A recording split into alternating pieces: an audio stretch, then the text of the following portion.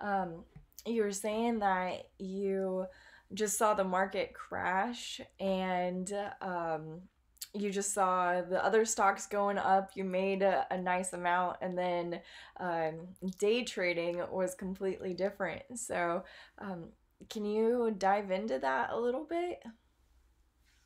Yeah, in a sense, when I started day trading, I think that was around May last year. It was just much quicker, right? I mean, these huge, like large cap stocks, they obviously move much slower. And then the day trading for me, it was a huge adjustment because it is just you really have to be on your feet and you have to make quick decisions. So I think that was the for me the turning point where I thought I have to put now more time, education, uh, energy into this because it's not as easy as it might look, just right after a crash. Yeah, well, it seems like you just shot up out of nowhere, I mean, because no one really sees the amount of work that people put into their education. And I know for me, I've been studying as much as I can, but when you watch video lessons or read books, it's different than screen time and actually practicing. So, what did you do to prepare for day trading? Like, how did you study? I think it's exactly what you said. And I also believe in that the harder you work, the luckier you get, right? Yes. And I spend at least 10 hours a day doing it. I would say a little bit less on the weekend, but during the day, I'm there starting at 7 o'clock, and I usually finish at 4:35 reviewing my trades.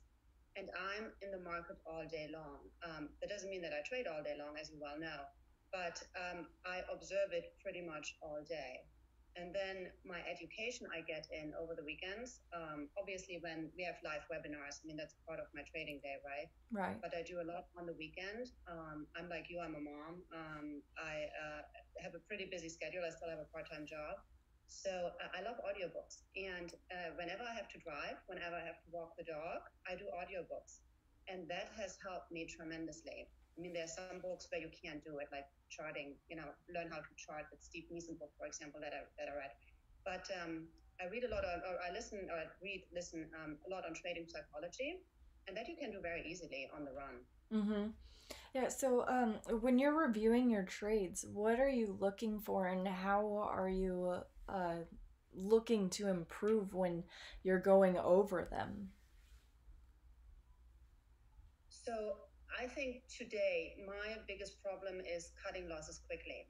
I have gotten much better in it, but it's still a little bit challenging from time to time. So what I really look is my entry point and my exit point. That's where I look. I had like almost a perfect trade on Friday on ALF, where I caught it in the afternoon. I caught it on this basically fish hook on the swing up. So that was ideal to me, but sometimes it's not that ideal. And so that's what I look for. Basically, how can I improve myself? How could I have timed the entry better? Which I think that's for me usually is going okay, but a little bit more where you could have gotten out probably a little bit earlier on losing trades. And if you don't mind my asking, what size of account do you use? Because like position sizing, I that can be where some people see people making like thousands of dollars in gains versus hundreds. And so, Yeah. what's your account size if you don't mind my asking? No, my account size right now is I usually trade with like 17K. So I took some money out, back and forth, but right now it's 17K. But I have a cash account. So for me, I usually only have, I'd say, up to 8,000 a day settled cash, which I can trade. And I have to say, compared to my account size, I would say I trade fairly small because I usually do $1,000. Well, let's say right now I'm trying to increase it a little bit, but I put in $1,500 per trade. um, I had people ask me already, why don't you trade larger? Because, and it's true, because I have like usually four or five $1,500 trades per day, right? Mm-hmm. Why don't you just do one 5K trade? It saves you a lot of energy. You only need 8%, let's say, compared to what I'm doing here. Yeah. But I'm just not, to be honest with you, I'm not comfortable enough. Because if I have a $1,500 trade, and even let's say I would lose 10-20%, which obviously is less than ideal. Or let's say I would blow up the entire trade, it wouldn't really hurt me. So I'm trying to still stay a little bit on the safer side. And that's really smart, because the wins, when they're good wins, they're great, and that's a Yeah. good size, especially with the market right now. I was watching Bryce Tui's YouTube video last night, and the new Twist episode, and Dan Irish's episode too, and all of them are talking about the same patterns. Seems like Bryce was having a little better. It's not luck, but better, I don't know, better odds than the other traders. Because when they've been doing that spike consolidation, basically spike pattern, Dan Irish was talking about how you would used to be able to buy when it broke out of that consolidation and then be able to hold for a little bit and lock in gains along the way. But in his review, he was talking about 2 minutes like max, and then the stock's going down. You think that it's going to hold the level, and it just keeps going down. So last night it was nice watching those videos, because that's exactly the same issue that I was starting to run into, especially practicing the listed stocks. um, what do you mostly trade? OTCs, listed, both? Yeah, I have a little advantage right now, I would say, because my main forte is listed stocks, and I started with them, and I'm much more comfortable in them because that's my bread and butter, so to say. When I joined Tim's challenge in November, that's honestly when I really got into OTCs. Almost a tad too late, and for me, OTCs sometimes they're still a little bit overwhelming, especially sub pennies. That's a little much. I see more and more the patterns. Obviously, they're a little bit clearer. I can see that, the multi-day breakouts, the cliff dive, that's smoother. But I like my Nasdaqs, and it's funny that you mentioned Bryce, because I'm with him in the small cap rockets, in the stocks to trade breakout room. So I see him trade all day, and he's very impressive. Yeah, the others are as well, but Bryce and Matt Monaco. I'm a huge Matt Monaco fan. So I follow them as well. And yeah, he did have good luck. But on Friday, I, for example, traded Torch.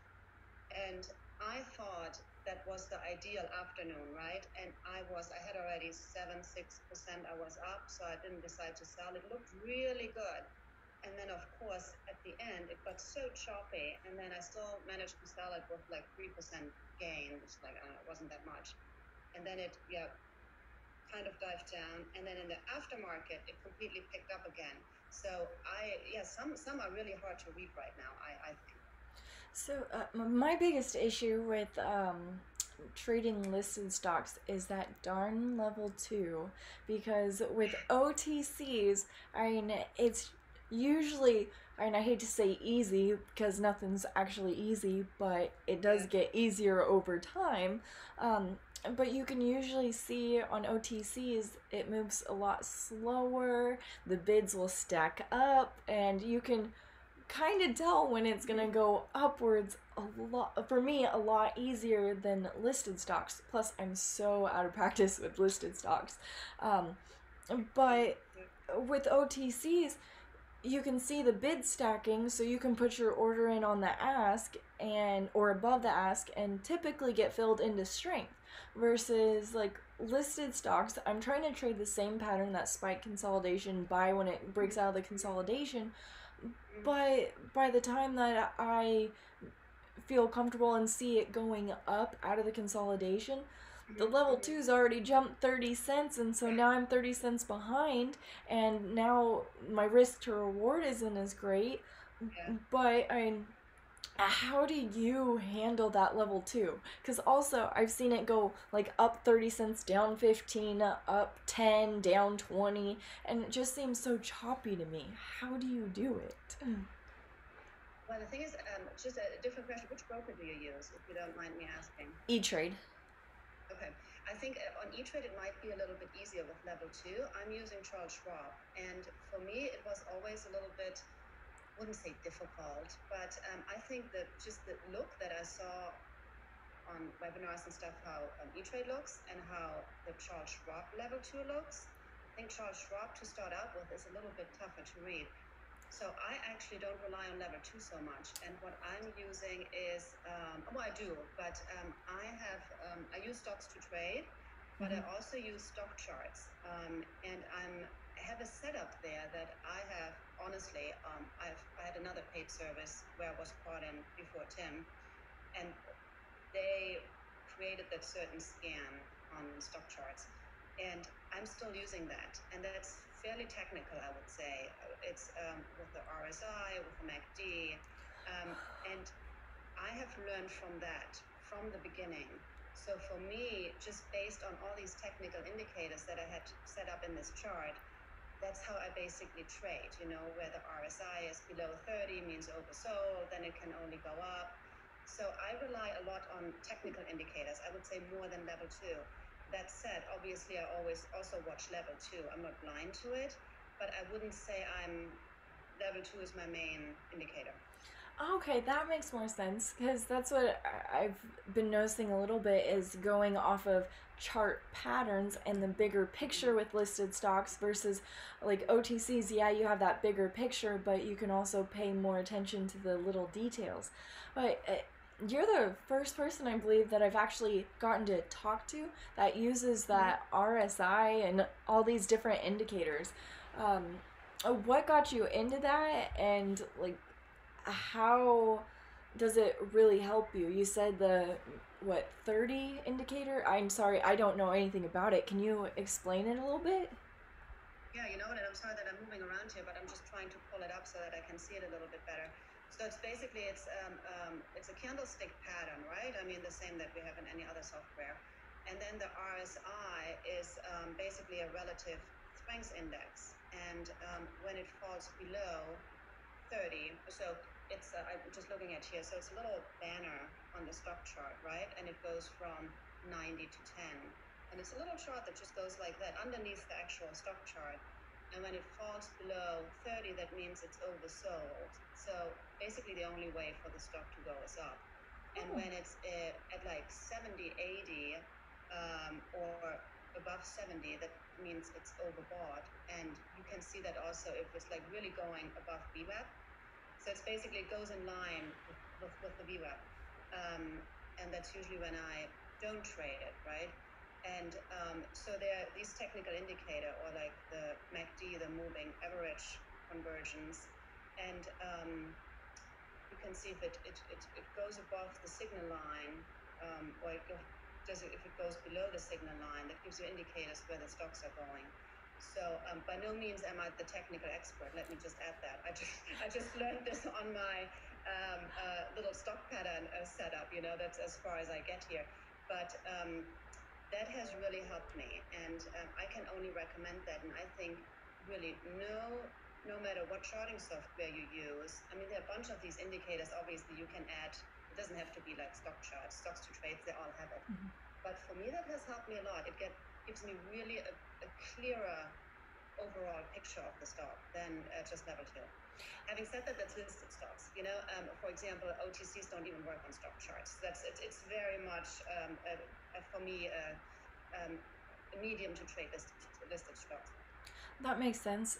I also I have stocks to trade and I also have Thinkorswim.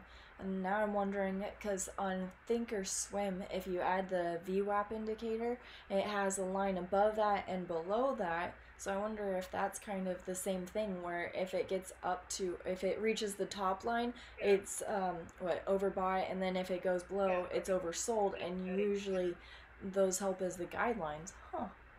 You know what? I would say I would really suggest to you to look into that, because I think, especially for listed stock, that can be a huge help. And I think I'm an outlier in that regard, because I studied a lot before I joined the challenge. Sometimes that's actually a disadvantage for me because I have a different broker. I don't have Thinkorswim, right? Yeah. I use a very different setup. So at the beginning, it was a clear disadvantage where I didn't know what were people talking about, and all these charts were in Thinkorswim, and I'm like, why can't I pull this up? And I didn't want to add another software. But now I get a little bit more a handle on some other methods that are out there, and so I'm just trying to combine. but my forte, yeah, is actually listed stocks and That's yeah, awesome. it's Yeah, a much bigger setup.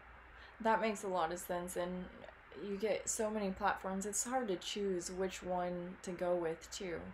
Mm, I chose mine just because I studied Tim's, I started with his free stuff, and mm-hmm, studied for several months or like a year before I joined his challenge. So, mm, but I always went 100% off of his videos, so that's what I tried going with, which is why I got Stocks to Trade, E Trade, all that stuff. And the only reason why I downloaded Think or Swim was because like that's what Tim Grattani used, and so I totally understand. There's a lot of different stuff, but I had to have E Trade Pro because watching Tim's video lessons, that's how I got to see the charts and what I understood. Or like mm-hmm, how you said it was a disadvantage not having it in the beginning. mm-hmm. So you were saying that you start off. Was it kind of with investing? Is that how you start off before you start day trading? You know what? I wouldn't even call it investing. It was just more or less playing around is the wrong word too. But I mean, 5 years ago, I bought Tilray and then let it sit in the account for 2 years. Yeah, it was more investing, but I wouldn't say by no means was that very educated. And I didn't make money with it either. It was just basically put your own portfolio together and hope it grows, that sort of setup. But I always had an interest for it, but I was never very good at it. But having said that, I really never invested time in it. So it was just some stock picks I saw on TV, something that got recommended that sounded good, and hoping it would grow in the long run. But The one thing Tim says not to do. Was it Jim exactly, it's Cramer? almost embarrassing to admit to that, but I think a lot of people are. Oh, let me just buy. I don't know. Well, I made a lot of money. Well, not a lot of money, but I made a good chunk of pocket change in Neo, for example, NIO, right? So those were my stocks back in the days. Something that's really got hyped, but then a lot of times I kind of missed the sell. Because we don't look at it every day, right? So those were my early steps, not very successful. Well, thank you for sharing that because I'm from the sounds of it, a lot of people do the same thing. Um, but you also mentioned before I got to record it that you was it you essentially blew up an account. Do you mind talking about those losses? Because I think a lot of people have gone through that. Were you not cutting losses quickly? Yeah, I didn't. I never blew up an account, but I lost a few thousand, I would say. I think I always, and that's why I said earlier, I don't trade so big. One trade will 2, 5. I mean, I would have to like blow up 10, 15 trades in order to lose my account, and I never did that. It was always like a little bit more gradual, right? Where you finally see, oh, this is not really going so well. And that added up. It wasn't one loss. It just kept adding up. And now I'm happy to talk about it because I hope it helps, because I think also in the chat, we always see these events, right? Rise crossed 1 million, Pile is at 2 million. But I think it's more important to see almost like the road that got them there, right? It's more Mm-hmm. like a road trip, and it's never a straight road. It's a lot of bumps, it's a lot of toll roads, it's a lot of back and forth, and I have the same journey, and so I think you learn the most from the losses, and that's what I did before I joined Tim's challenge, where I felt like I'm really interested. I think I have something going, but I'm just not at my full potential. There's something lacking. And yeah, so that's when my account, I just got too overconfident, to be honest. Overconfident, and my number one problem, not cutting losses quickly, sitting back, hoping, holding and hope, especially in the OTC market, it'll recover, it's just one red day. And next thing you know, this thing tanks for like an entire week, and you lost 70% of your trades. That sort of scenario, I think that's how I lost my most money. My biggest loss was, and that was actually huge for me, that was in March, on March 11th, I wrote it out here actually before that, where did I lose?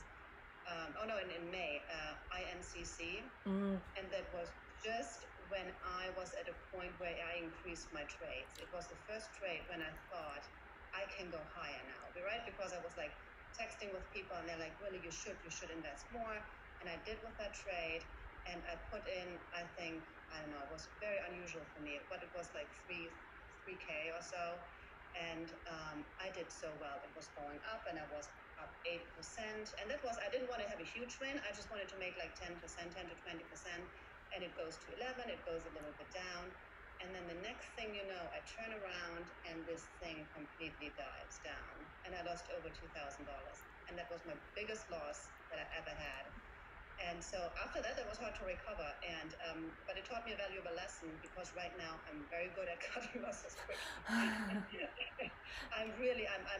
That's my number one focus right now, to get out quickly, because otherwise that can really kill you. Yeah. So thank you for sharing that. When that stock was going down, was it just a big panic? Did you hold it overnight? Did you just hope that it was coming back up? I honestly, I couldn't even get out fast enough. I mean, it was just a huge panic. It was a huge panic. I think like either somebody with a huge holding must have just like dumped all his shares, because it was, I mean, don't quote me on that, but it was up already. I think it was the third green day. I mean, it was running for a while. It was ready for a panic. Exactly, and I knew that as well. That's why I only wanted to get 8, 9, 10%. But I mean, on the chart, that looked really easy. I just thought it would happen later in the day. Like the next morning. Honestly, you couldn't look fast enough. I mean, I just looked, and then I was shocked, and then I thought, okay, now I'm not going to sell, because I was hoping for this kind of cliff dive, right? So this is just, I'll do the pattern number 5 and like get out, but it just never did that. So I just cut my losses, and at first I regretted it, and now I'm glad, because I'm not even sure. I don't think I don't know that stock. I'm not following that stock anymore, but it certainly didn't recover quickly, as far as I remember. Yeah, if I had a better internet connection, I'd have my other laptop up, or I'd pull it up on this to go over with charts and stuff, but it would ruin this whole thing, and so we wouldn't be able to understand each other. But yeah, one of my favorite patterns are dip buying the morning panics, especially during that hot market. I was on such a roll, and then just I got so excited getting one after another being on point. Then all of a sudden, my level 2 reading skills were pretty good for the bounce, but I couldn't read it fast enough when it would like bounce for like 1 minute or maybe 2 minutes and then be a fake out and then just keep panicking. So I start, like, I swear 3 maybe even 4 weeks, just I was getting caught in every fake out. Didn't matter if I waited for the first fake out, I'd buy the second bounce, and then that would be the fake out, and then I'd be like, okay, they're faking out twice, so I'll buy the third one. Then the one time I try that, the third one would start panicking, and so that just sent me on a losing streak for like 3 weeks or 4 weeks. But they're great to learn from all those losses, because it's like, okay, in order to improve, either A, I have to stop this pattern altogether, or I need to get fast at reading the level 2 so I can cut the loss quickly. And even if it's for a profit, you gotta be fast. And so the losses are the best lessons. And unfortunately, when you have all these new traders, you can't just say like, oh, this person's gonna succeed, this person's not. Let's talk to this person because I want to learn from them. And like you said, you hear about all their milestones first, and so you don't you don't know whose journey to pay attention to and who's not to pay attention to, especially because Tim talks about not learning from other newbies. And so I just wanted to jump in on this boat because I first spoke to Mariana when her Profitly said she was at 50,000, but I didn't even think to record it because I was so busy learning new stuff. So when I'm sorry I didn't message you sooner. When I first learned that you were at 30,000, it didn't dawn on me until people started asking me to record more. And thank you for sharing all this. What patterns do you focus on the most? My first of all, a big thank you to you. I think what you're doing is fantastic. And with Mariana, only somebody we can all look up to, right? Mm-hmm. But I think I really enjoy, I watch not everything, but what I really like about you and admire about you, how detailed you are, and how you really review trades and how you apply it to the teaching. So kudos to that. Oh, I think you're doing a fantastic job. thank you.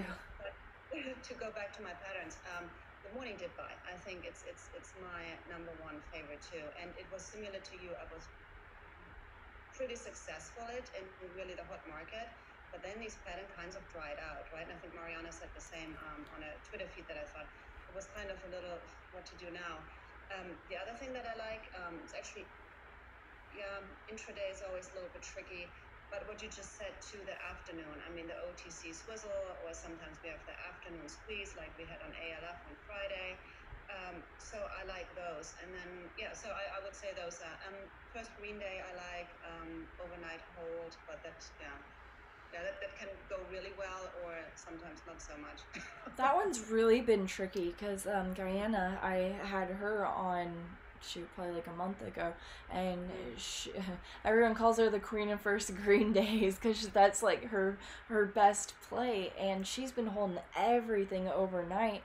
And I was seeing that she was getting like 50% gains, 10, 20, just incredible returns. So I'm like, alright, you're convincing me that first green day overnight holds are back again, but I'm still skeptical. So the other day, I'm like, alright, ALYI, it has like a 50-50 chance, because I saw one or a lot of the second green days where it would like gap down. I'm like, oh, but it's a perfect first green day, it's a nice uptrend. Alright, so within like 2 minutes, into the close, I dip bought it, not quite at the bottom, but close enough, and I held it overnight. But the next morning, I tried getting out for like a 2% loss. Then I swear, I'll take responsibility for it because ultimately it was my fault. But I swear E-Trade changed my order because I tried to get out at 0.058, I think it was, and I was in at 0.059.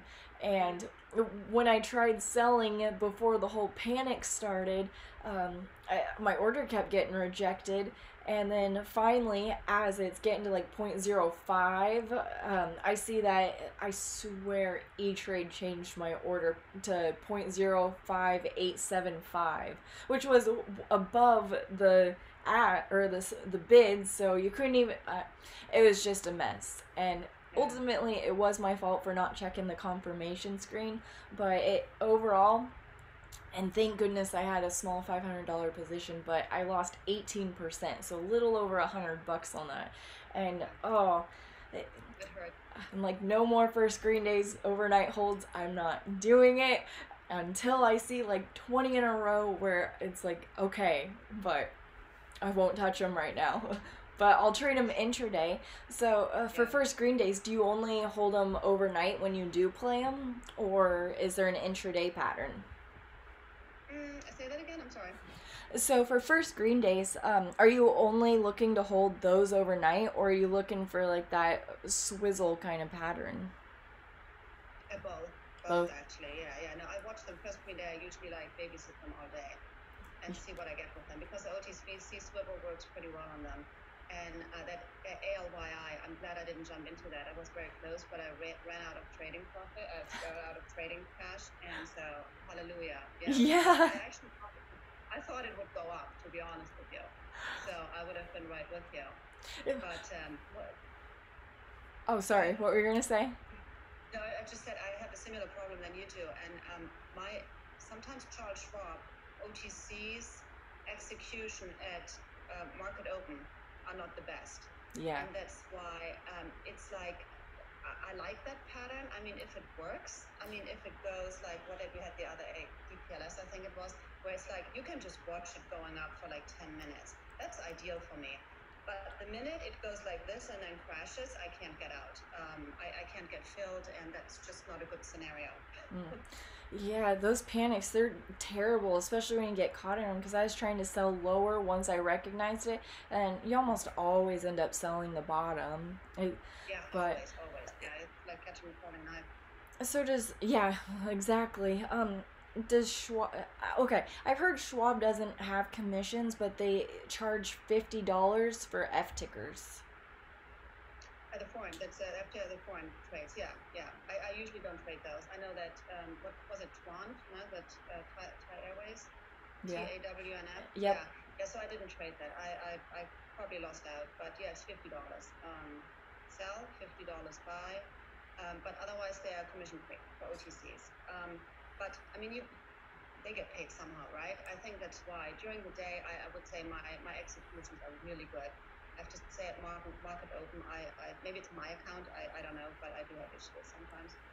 Yeah, that one's a tough one because ever since like COVID, a lot of the brokers, they've been having issues, and so I don't think it's just Schwab. I think it's almost all of them because I've been hearing tons of people complaining, including myself. But I never know Well, if Tim, it's my internet. Huh? yeah, yeah. Tim had issues, and Mm-hmm. I had that too. I had these one time, like my whole computer shut down for 10 minutes, and yeah, it's trust me, it's I had my fair share here too. That's so frustrating. Hopefully you weren't in a trade. I think one time I was. Oh Yeah, God. that wasn't that pretty. Yeah, I've seen it all. So do you ever trade on your cell phone? Yeah, I bought AMC the other day on a breakout. It was, and I have to say, I'm not the best meme stock trader. I'm the first one to admit it because for me, they don't have a clear pattern. I don't really get it. I wish sometimes I would have just bought AMC a year ago, did nothing, and then Invested. like 2 weeks ago. But unfortunately, I didn't. I'm like, yeah, it's not my best stock. I think right now I'm like even. But you wouldn't believe it. So I kept looking at it the whole morning, and I don't recall what day it was. And then I had to go to the doctor. And then it just kept breaking out. And then I get out of the doctor's office and I see it on my phone. I was like, this can't be true. I have to buy it. I mean, total FOMO. And then I bought it, but I was very lucky. I ended up making 15% by the time I got home. I wouldn't recommend this strategy, but I just have been watching it for like, I really watched it for a week. So I kind of knew the pattern. I knew what to expect. I knew what the chat rooms were talking about. So when I came out of the doctor's office, this is exactly what everybody was talking about. So I kind of just banked on that. It wasn't really a complete blind trade, but it wasn't ideal, and it worked out. Is that the day that I went from like 30 to 60 or something like that? Yeah, it 50, was the 30 day to when it 50. peaked, like in the 70s. Yeah. Oh, yeah, that stock, oh, that entire run, I watched it go from the 30s to 50s, and I forgot that I think 37 was the breakout, or maybe it was 35, something like that, and it pulled back, held the breakout level, and it didn't even dawn on me to buy, and it's just going up and up, and I'm like, oh, I'm not gonna chase it, I'm not gonna chase it, I'm not gonna chase it, and it just keeps going up, but I'm like, I'm still not gonna chase it, and then when it was in the 60s the other day, I'm like all trying to dip by it, I'm like, gosh darn it, and then everyone's like, it's going to 100, I'm like, oh, you said that, and it only went to 50 last time. it, it's so tough to buy the hype. Somebody. Well, Yeah, and then it is, and it's a little bit unexplainable. yeah, well, and like Gariana was talking to me about how she uses stock twits, or I think that's what it's called. Yeah, stock twits, and so I downloaded that on my phone, and I'm like, okay, well now I'll be able to see all the people hyping it, and maybe that'll give me a better advantage to see that more people are going to be in the stock.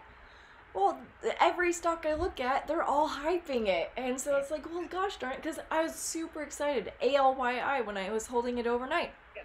More people were watching it, trying to hype it up. I'm like, okay, this is going to gap up the next morning. It tanked. I no longer am going to, I should probably just delete the app off my phone because it didn't help me any. Right. Well, I think that's a lot of fun. There's no rhyme or reason to it. I mean, a lot of times you can go by these like hypes, but a lot of times it really doesn't work out. Yeah, but and shoot, if it was in a hot market, I'm sure it would have been up. Kept going. That's another thing. Okay, so you started May. So last year, right? Yeah, yeah, May 20. Yeah, the COVID thing. Yeah, May 20. How have you been adapting from that super hot market to this like choppy mess? Yeah, it was a little tough at the beginning, but for me, I have to say, and you might have experienced, well, yeah, I don't know. I think a lot of people who joined in the time that I joined, I think we were also a little bit overwhelmed because it was such a hot market. And I saw Matt Monaco when I joined. I did his 30-day boot camp, and he was at $300,000. And the next thing I turned around, and he was over $1 million. So it was, I think, for people who just joined, it was, yeah, I mean, it's great, but you were always a little bit discouraged too, right? Mm-hmm. So for me, I would say the hot market was great, but I was just, I couldn't take full advantage of it. I think, sometimes still like a deer in the headlights. I mean, I made good wins and the strategy worked out, but I think I didn't profit to the fullest. So I think when it turned, it was pretty tough. It was a little bit, I mean, it was obviously boring, more sitting around. You had to be more cautious.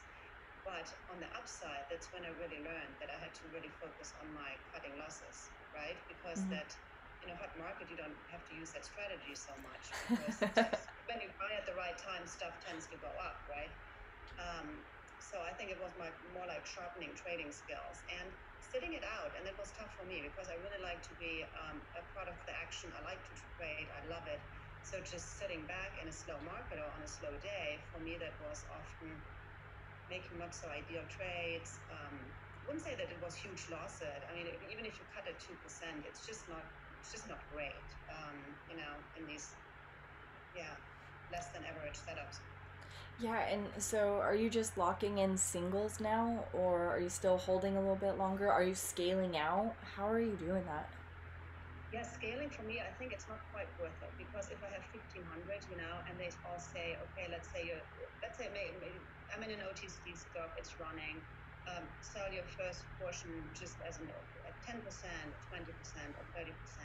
For me, that's not worth it. What am I going to sell? $200, $300. By the time I'd rather wait than and catch the middle. I'm trying to find now a little bit of ratio like Matt Monaco often talks about 1 to 3.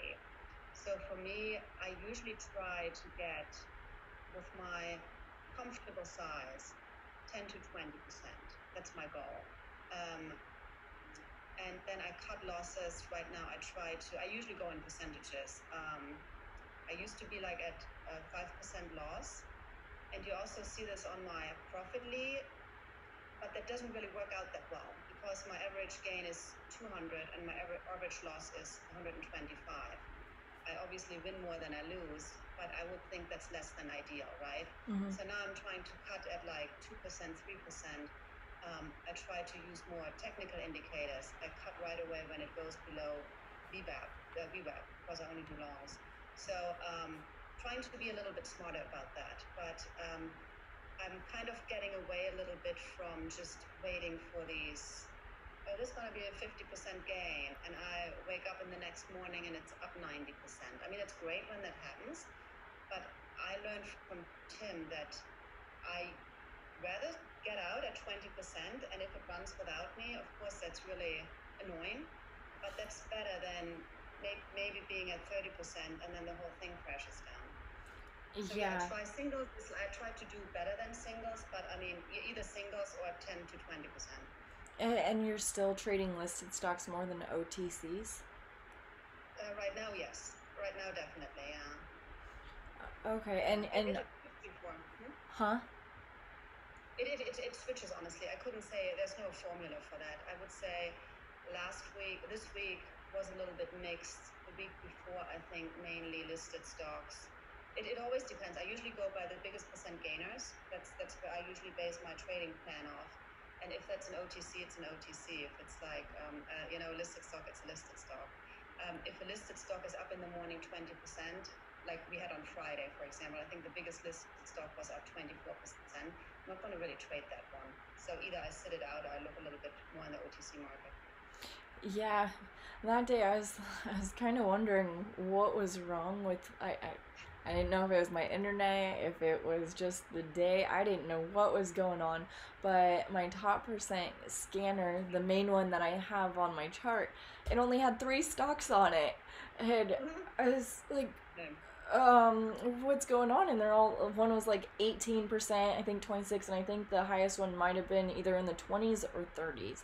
And it's just like, I don't know how to feel about this. And then I was looking at my watch list and they're like all red. I'm like, huh, it's like 2019 all over again.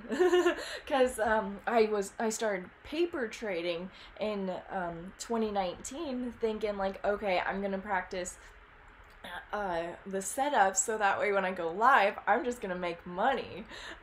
And that I only really started to understand first green day overnight holds, dip buying them into the close and holding them overnight.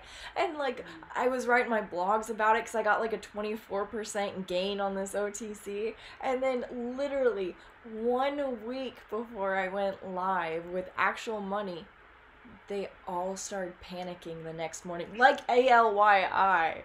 And then so for that entire COVID year, I didn't hold a single stock overnight, and I was probably one of the few people that just lost that entire time, and well, almost the entire time, because then I started only focusing on morning panic dip buys on listed stocks. I was like, okay, well, as soon as the stock opens, it needs to panic 10%, and then I can dip buy it, and then I got pretty good at that for like 3 months, and then they stopped happening. And I was like, gosh darn it. And then that's when I think I started jumping back to OTCs. And then it's like, well, shoot, now all my losses are in commission. So I'm losing $200-$300 because my size is so small, trying to learn all these patterns. And it actually wasn't until joining the all girls group chat and Mariana talking about all this stuff and actually helping all of us a lot more that I started becoming profitable until my ALYI trade because I couldn't cut fast enough. But what has helped you the most besides like just cutting losses quickly? I think I can totally relate to what you said, and especially if you put so much effort in a setup or you put so much thought into a stock, and then it just goes against every logic, right? It's just like such a blow, right? It's so disappointing. So my biggest struggle to this day is the psychology behind it. I think the chart setup, I mean, yeah, you can debate it back and forth, but I think when you spend enough time with it, nobody is perfect, but I think you can see certain trends, right, in patterns. But for me, honestly, it all comes down to the psychology. So what has helped me the most is somebody, I think, Hadi said it, become a consistent loser. And that is so contrary to what I want to be, because I want to be a consistent winner, right? We all want to be a consistent winner. And I'm focusing right now on being a consistent loser because that's the only way I'll succeed. Because if you become too emotional, if you don't cut your losses, you will never be profitable in the long run, right? And I'm talking, at a different level, what others have, the $1 million traders. You can't do that when these losses get out of your hand. So I'm focusing right now on being a consistent loser, to take my emotions out of it, and I'm focusing on discipline, and that has helped me the most. And you will probably laugh, but right now I'm doing so many things to work on my discipline. I started reading a book. I started like mini habits. I pick one stock a day that I absolutely cut at 3%. I don't even think about it. It just needs to be cut. So that I'm forming the habit in my head that I cut losses quickly, right? I started fasting. I mean, it sounds A lot of people are doing that fasting. In my entire life, I'm trying to bring in discipline. And I started that 4 weeks ago after my huge loss there. Whatever it was, where I talked about it earlier. I said something has to change. And for me, it was discipline. And so, yeah, my entire time right now trading time focuses on discipline. And that has helped me the most. And I want to bring it to a point. I know it sounds a little bit maybe abstract, but I want to get it to a point that where I don't think about it anymore. There are no emotions. 3% I cut, 10%, 20% I take it. It's not this like hoping and wishing and thinking about stuff. But be really like Tim is. I mean, you can see it every time he trades. He's like down 2-3%, he's out. Mm-hmm. And if this thing goes up 30%, I can't take it. I was like, why did I do this? I think about it all night. And Tim is just like, oh, I was on the right path. I want to come to that point.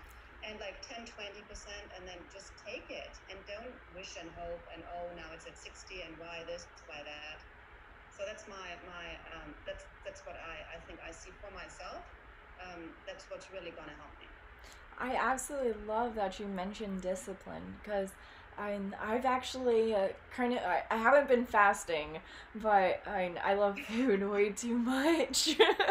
I've actually been doing. No, you look great. Trust me, you don't need to fast. Well, I've been doing the opposite. So I actually started working on a cookbook, so I'm eating more. But like instead of just eating a whole bunch of junk food, because my family we don't know what to cook usually most of the time, so it's like here's a box meal and then here's a whole bunch of junk food. And so my parents are going on a diet and I'm working on a healthy cookbook and actually trying to think and invent recipes, because a lot of people were and even it's the stocks to trade Instagram and Twitter, they've been saying how it's not the quantity of how much you're studying, but it's the quality of your studying, basically. They just tweeted it the other day, and here I've watched every one of Tim's 7,000 plus video lessons. I've read quite a few of his blog posts. A lot of them that he's written in the past, they're no longer there, and I'm getting through all the webinars, but I've been choosing the specific ones that are for my pattern so I can spend quality time just watching those over and over, and that's really helped. But I think the discipline of, for me, working out, working on a cookbook, having time for different things that still relate to the market but in different ways, it's so helpful. And I didn't believe it before, where everyone's like, I wake up at like 5 in the morning, I go work out for an hour, and they have the set routine. But I really think there's something there, and you're doing it. Stephen Johnson. I still don't understand why everyone chooses fasting though. Why fasting for you? Oh. Well, that works. No, I wanted to lose weight, but that wasn't really the main point. It was just something where I was like, it's also healthy. I mean, it's not fasting. I mean, I'm not saying I'm not eating for a week, but I stopped eating at 4. And at the beginning, that was tough, right? So it was more this intermittent fasting. But yeah, he does that too, Stephen Johnson. I saw it on his Twitter. I actually made a comment about it, but he didn't. I'm not sure if you saw it. But yeah, it's just actually creating these, like, I read a whole book about it, trust me, but it's like, you have to have these mini habits. Let's say you want to get fit. Start with 1 push-up a day. And you do that. They gave that example. Do that for a month and 2 months, and then it becomes a habit. And then you increase it, right? And then you do 10, 20. But it has to become a habit first. And that's for me with cutting losses quickly. And I'm at the beginning, but it works, Now I take one stock and I said, no, I'm not going to look at the chart and hope and wish. I still do. But, when you can kind of see a clear downtrend, right? I mean, a stock that really, ALYI, for example, instead of hoping and wishing, it's just like, no, cut. And I need like one like that where it's just like cut. And that has really helped me to become more consistent. That makes sense. Yeah, with ALYI, during the hot market, you could get away with holding through that panic and it would bounce back. So after I recognized that my order was completely messed up and why it was getting rejected, I had a chance to cut it I know it was at 0.05 and I had a chance to cut it at 0.052, and I'm like, all right, I'll just wait for it to bounce up a little bit more and then I'll cut it. Well, I noticed that when it didn't bounce up any further than 0.052, I just cut it at 0.048. Because I knew it was more than likely going to keep going down, because that's been the trend lately, is just it keeps going down and down and down. Yep, and like no recovery till like day 2 or 3 where it finally has its bounce, but nowhere near to where you would cut your losses. But I mean, discipline is just absolutely huge. And so, what would you compare from how you began to how your trading is now, and how do you think it will be in the future? That's a really good question. I think I always tried very hard. For me, it was never a situation where, oh, you could have, should have done more, maybe more studying. I would say from the beginning, I was really at it, and I was really, really working very hard to make it work. For me, that was what we just talked about, being more consistent, because I think, I always stayed my welcome a lot of times, on my winning trades, but also on my losing trades. And I think what helped me is, and what I'm trying to become, is really a consistent loser. And I think I've become better at that. Just cutting losses quickly. And sometimes I just go out even. I see it doesn't work. And a lot of traders, I think, say that. I think everybody can figure out fairly quickly if a trade doesn't go your way, right?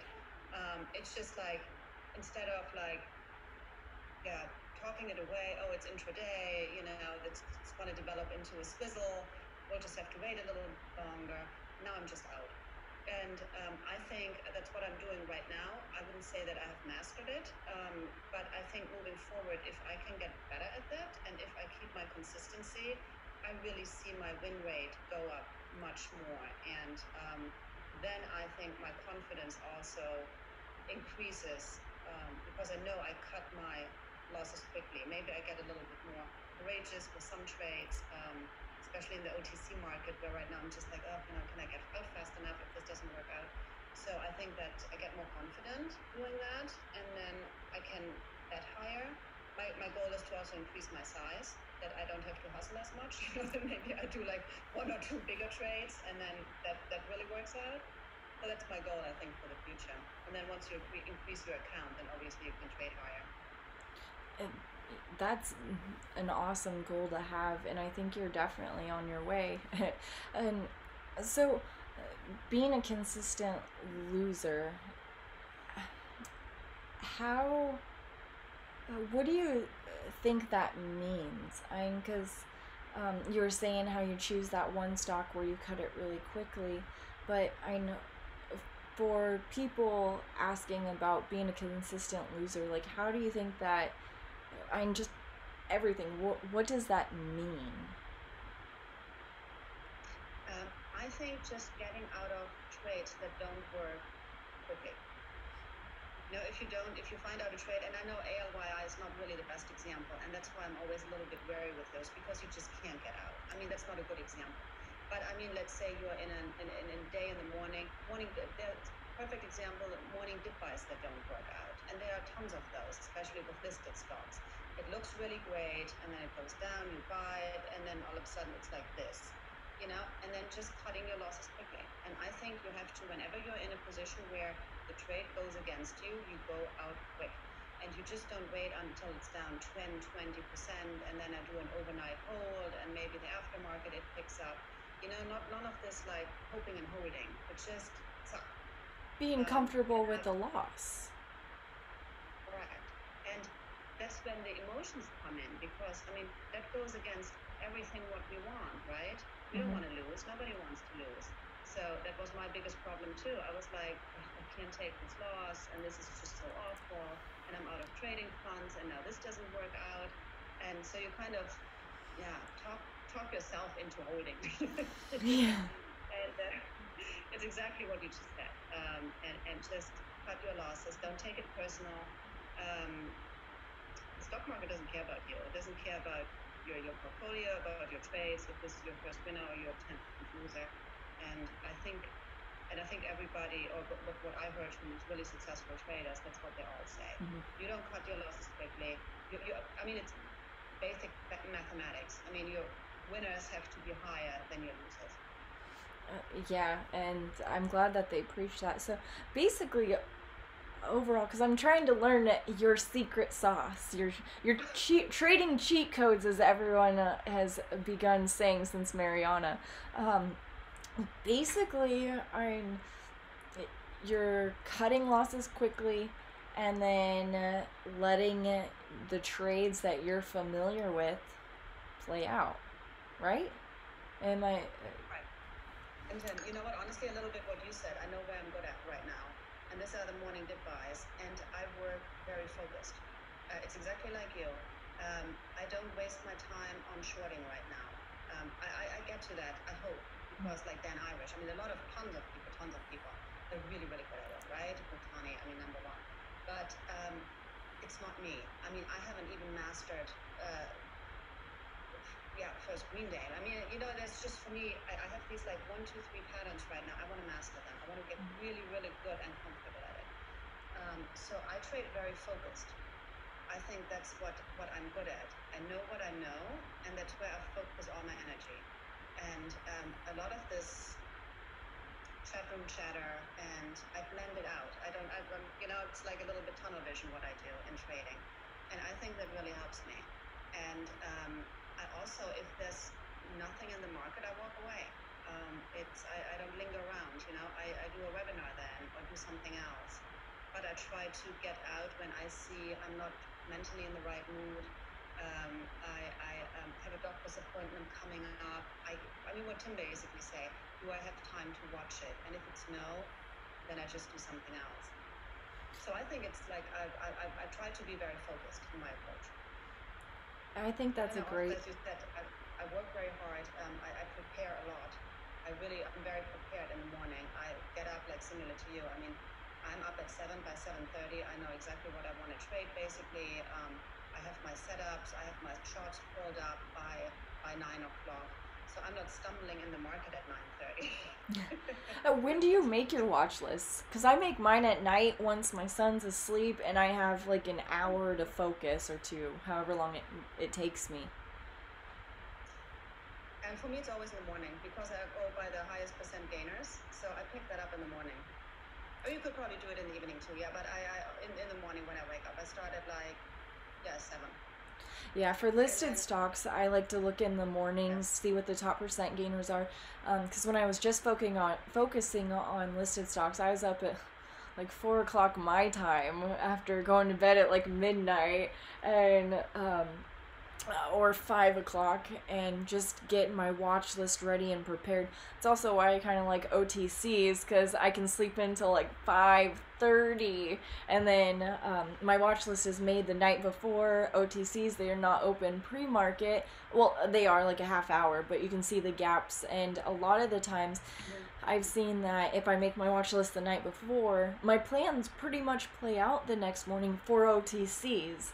Now, for listed stocks, if I prepared those the night before and I was focusing specifically on the 7-step framework, usually the overall pattern works out. But a lot of the intraday stuff, if it was just the panic or the first green day, on the bounce after the panic, those would usually play out for my watch list from the night before. But otherwise, I've noticed that just the main patterns are from the same day instead of just the night before, because they weren't working out for me as much. So did you ever make them the night before, and could you tell a difference? Really? No, not really, honestly. Because I have to say, I get up in the morning and then I look at Tim's watch list. I listen to Tim Bowen every morning. And then I'm in the small cap rockets with Bryce and with Papa John, love Papa John, and with Matt Monaco. So I'm going through their watch list, and then I check the chat room. I think that's a huge resource, the chat room. So, because usually what's being chatted about, is something that really can do well during the day. Yeah, so I have like fairly different outlets, and then I have my scanner, and that's how I form it. But I can't really do that the night before because the stuff is just not out. Yeah, that makes sense. So, I'm gonna have to wrap it up here soon because I have to make Father's Day dinner for my dad. Um, Oh, happy Father's Day to uh, him.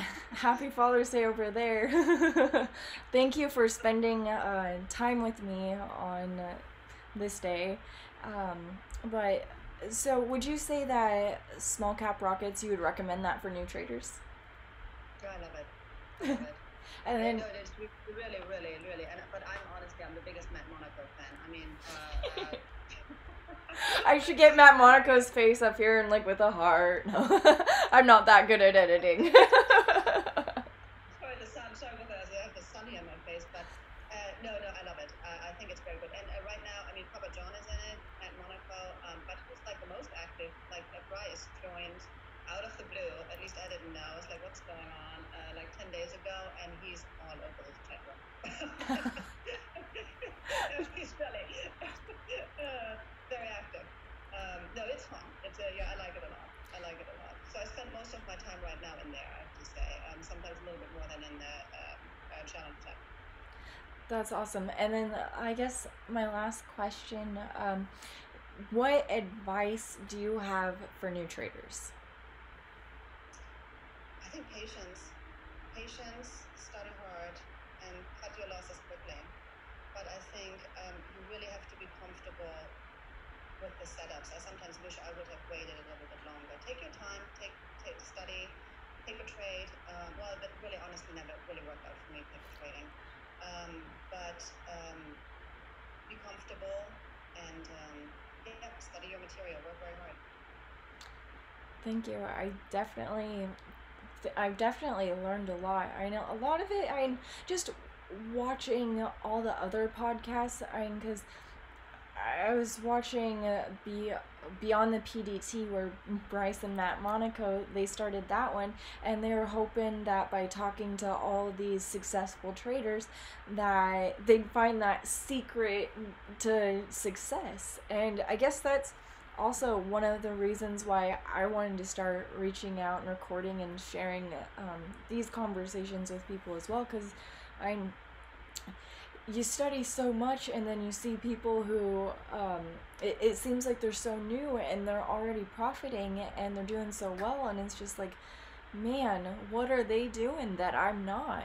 But it just seems that shoot, I still don't quite have the answer for it, but it's almost like, as everyone says, everyone's journey is different, everyone's different, circumstances are different, and like what you were saying earlier, it's about staying disciplined, finding a discipline that works for you, making sure you're cutting losses quickly, knowing your patterns so you know when to cut those losses quickly versus holding them longer or taking profits or knowing what the chart even looks like to even be able to do that. And it's just a long journey that, yeah, you can see the patterns basically in hindsight from studying, but watching them play out is completely different. And it just seems like screen time and like anything else, just practice. I mean, would you say that pretty much sums it all up, or did I miss anything? No, I don't think so. I think you hit the nail on the head. And first of all, to your earlier comment, thank you so much for reaching out. I completely agree. Trading is a lonely business. We're all here in front of our computers, and so I really appreciate you reaching out and doing that. It has helped me a lot. I listen to all these podcasts myself, and that really helps. And I think you summed it up perfectly. I think that's exactly what it is. And every journey is different. Somebody might be great in 1 year and makes $1 million in 1 year, and because market conditions play a role, right? Do you have time? You and I, we have families. It is not that easy. Sometimes I wish, honestly, I could just lock myself away for a week and just train and study. But for a lot of people, it's not possible. It's not possible for me, and it's not possible for you. Everybody is different. But we can only try our best, right? And if we do that, I think then we can be successful. I agree. Well, thank you so much for wanting to talk to me before your busy vacation. I know you're super busy, and I hope you enjoy your time over there. Um, I guess I'll see you in chat, and um, I'm gonna stop this recording real quick, and then I'll thank you again afterwards. So, oh, is there anywhere you want people to follow you? Do you want people to follow you on Twitter? I can add your Twitter to the bottom of the description. That'd be great. Yeah. Fairly new to all of this, but yeah, Twitter would be great. Thank you so much. I appreciate it. You're welcome. So, all right, I'm gonna stop the recording.